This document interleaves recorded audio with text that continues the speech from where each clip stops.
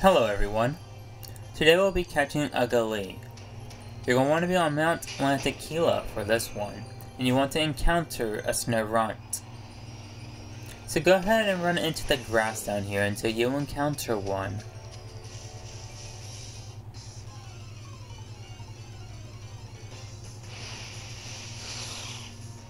Now that you encountered a snow runt, you do need to use the S.O.S method on it, which is all based on luck and does require time and patience. First, go ahead and lower its health down. This will allow it to start calling for help. Normally, on the first turn, it will not call for help, or help will just not appear. So, go ahead and use an item called the Adrenaline Orb.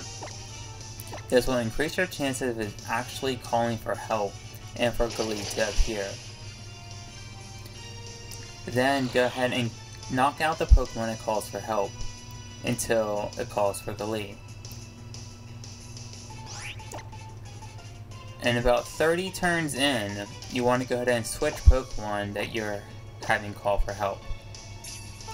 So, if the snow runt on the screen calls for help now, I'll keep the snow runt that it calls, and then I'll knock out the snow runt that just called for help.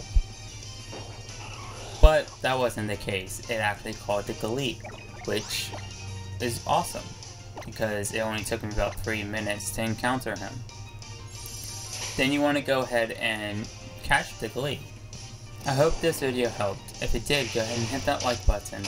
Leave your comments down below if you have any questions that might be troubling you on your journey, and subscribe for more Pokemon content.